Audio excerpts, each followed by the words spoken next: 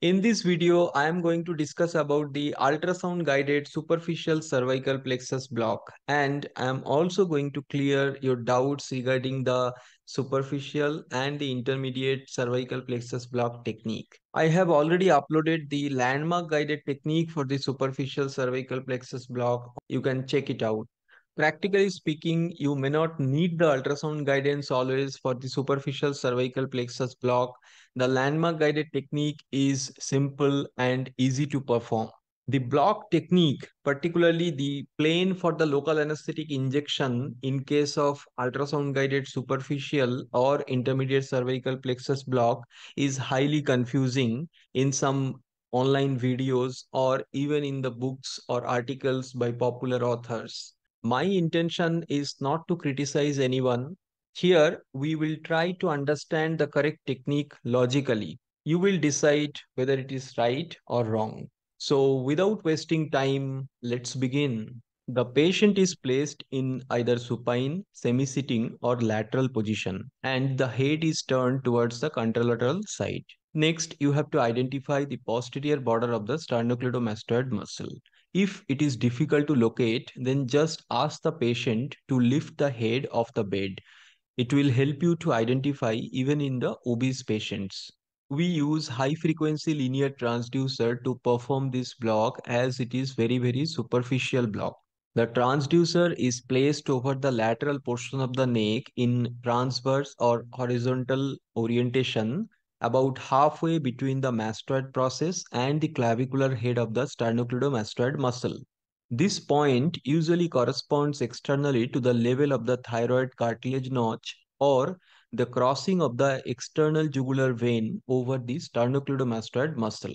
So let's try to understand the sonoanatomy before going into the details of block technique. If you have watched my video on distribution of cervical fascia and its different layers relevant to the cervical plexus block, there are two important layers. One is the investing layer and another one is the prevertebral or paravertebral layer of deep cervical fascia. Here on the screen you are seeing the sternocleidomastoid muscle.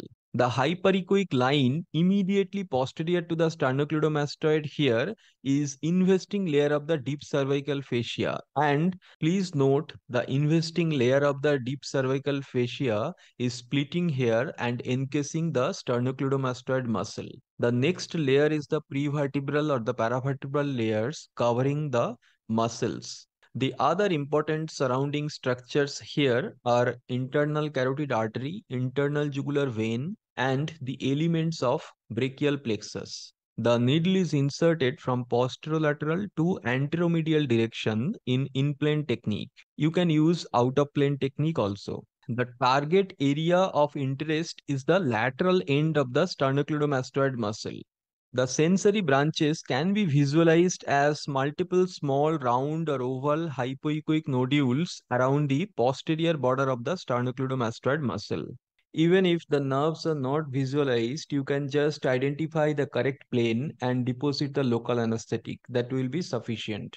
In my previous discussion, I made it clear that if you deposit the local anesthetic superficial to the investing layer of the deep cervical fascia, that will be your superficial cervical plexus block. If you pierce the investing layer and deposit the local anesthetic between the investing layer and the prevertebral layer, that will be your intermediate cervical plexus block. And if you pierce both the layers, that is investing as well as the prevertebral layer, and deposit the local anesthetic around C4 element or above, that will be your deep cervical plexus block. So please listen to me carefully. If you are piercing the investing layer, that will be no longer a superficial cervical plexus block. So while performing the anatomical landmark or LOR guided superficial cervical plexus block, the bounce we are experiencing is coming from the resistance offered by this investing layer of the deep cervical fascia. Remember, if you are getting a pop here after the bounce, that means you have pierced the investing layer of the deep cervical fascia. Hence, it will be the intermediate cervical plexus block. That is why the use of blunt tip needle and the feeling of bounce is very important while you are performing it with the landmark guided technique. So it is now clear that we perform the superficial cervical plexus block at the level of C5, C6 or C6, C7, and the local anesthetic is injected subcutaneously as a field block superficial to the deep cervical facial layer to cover all or specific cutaneous branches. The local anesthetic you can use according to your practice. I personally use 0.2% ropivacaine or 0.25% bupivacaine, around 8 to 10 mils with 4 to 8 milligrams of dexamethasone for superficial cervical plexus block. Please do not forget to take extra precautions while inserting the needle to avoid injury to the external jugular vein. Externally, it is covered by the probe as we are placing the probe over the area where EJV is crossing the lateral border of the sternocleidomastoid muscle. On the ultrasound image, it will also not be visible because of the pressure of the probe as the vein is very superficial and in some patients it is bulging out of the skin surface. Because of the irregularity of the area, if you try to release the pressure over the probe and visualize the vein on the screen, the contact with the surrounding structures will be lost.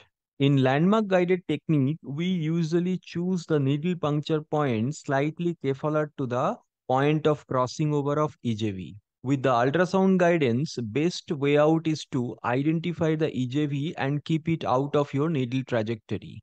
That's all for today. Thank you for your patient listening. If you have any questions related to the cervical plexus block, please write it in the comment section. I will try to answer and explain it. We'll catch you in the next video. Until then, keep blocking, keep rocking.